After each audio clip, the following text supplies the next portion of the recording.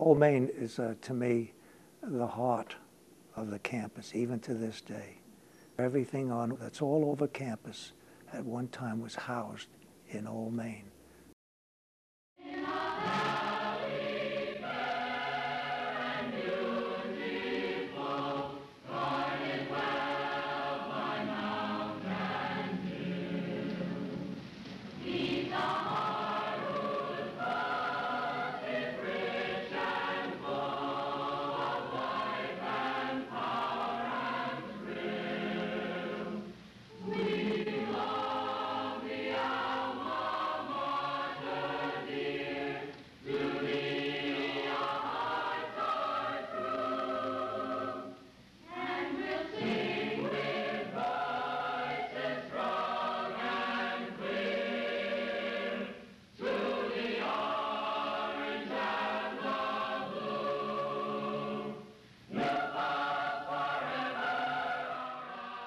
Hello, I'm Dr. Robert Michael, Dean of the School of Education at SUNY New Paltz. The Old Main building has been my academic home for well over 33 years. It is my honor to take you on this tour of this special and historic building prior to its renovation. Old Main is our college's oldest building. Completed in 1908 and dedicated in January 1909, the Old Main building served as the focal point of the campus for over 45 years. Today, it is home to the School of Education. But at one time, it housed all college offices and classes, as well as the gymnasium and library. In the memories of some of our alumni, Old Main will always be regarded as the core of the college. Old Main was the heartbeat of my stay here. It was the center, the focus, the representation of all the traditions that we had on campus. To me, Old Main is the most important and the most significant structure on the entire New Paltz campus. If you look at the history of the college, this was the academic heart of our college. And the quad that surrounds it at one point was the entire college.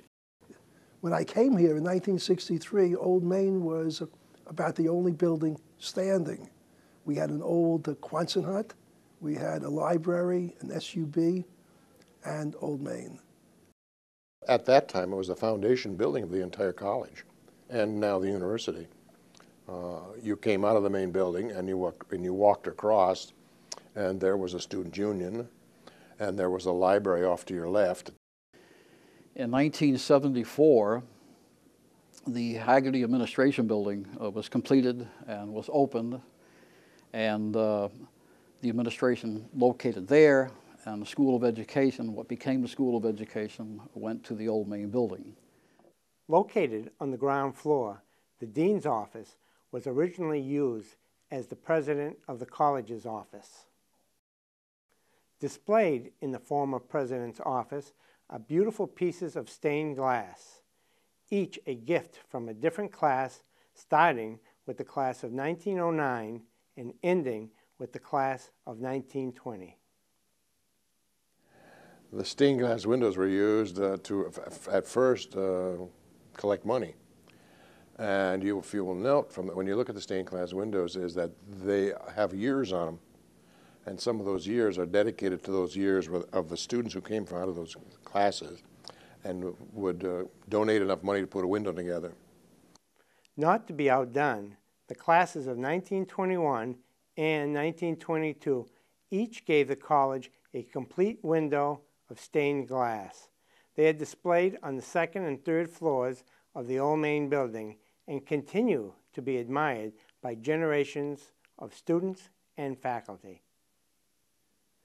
Adjoining the dean's office is a large conference room that was used by the president.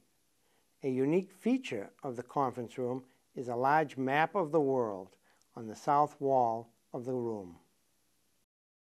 As students, we were not into the president's office that often.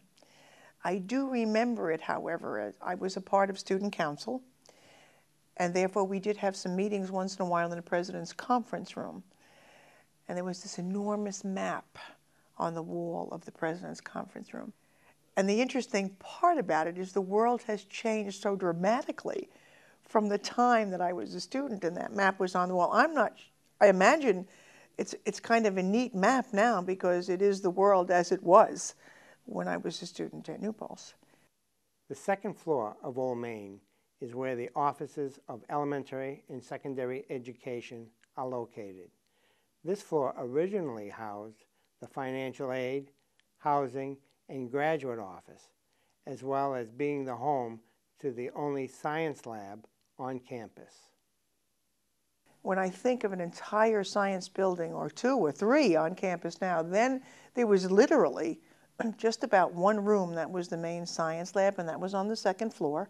And we had chemistry and physics and biology and so on in that particular room.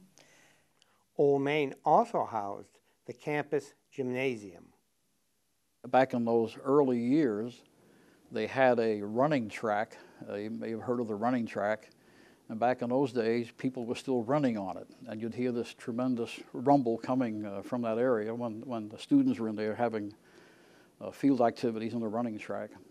We had our intramural basketball games in Old Main, and we would sit up in the track upstairs, and that's where we would cheer our favorite teams on.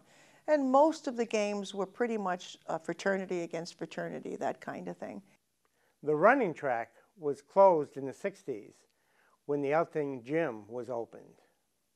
Ultimately, Old Main was refurbished. The left-hand side of the building became college offices. So I would make a bet that if one were to ask faculty members today, is there a track in Old Main, nobody would know it existed.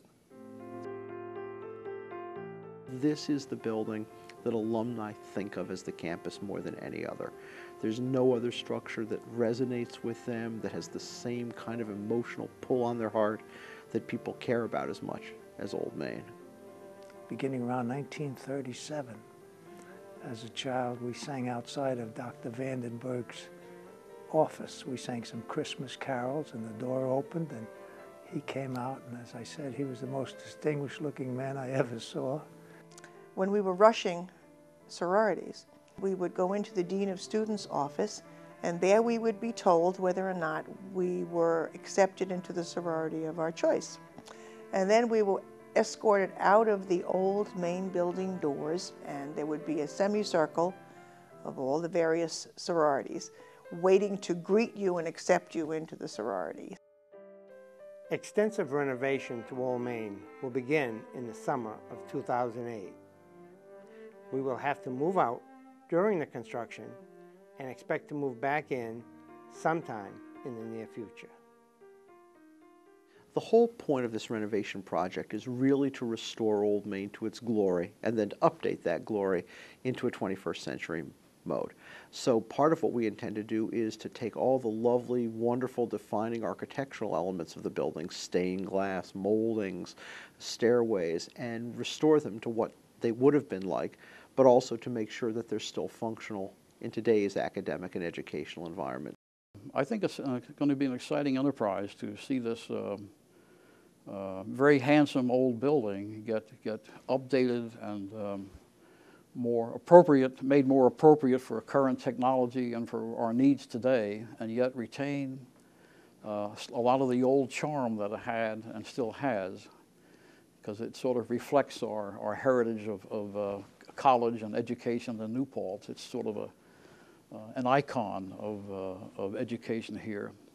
And it's really important that this structure that was the center, that was the building that our alumni care the most about, where they took their classes, that emotionally resonates with them more than any other structure, this is a building that we have an obligation to take care of and to restore to its former glory. As we look forward to the future, we will always cherish the role of the Old Main building in the history of SUNY New Paltz. This building is meant to be, should be, and will be a showplace for New Paltz. It is a gem. Old Main is a very, very special building, and I hope it remains a special building for a long, long time. So we will leave this building for a little while, but we look forward to returning to the renovated Old Main building that will be our home.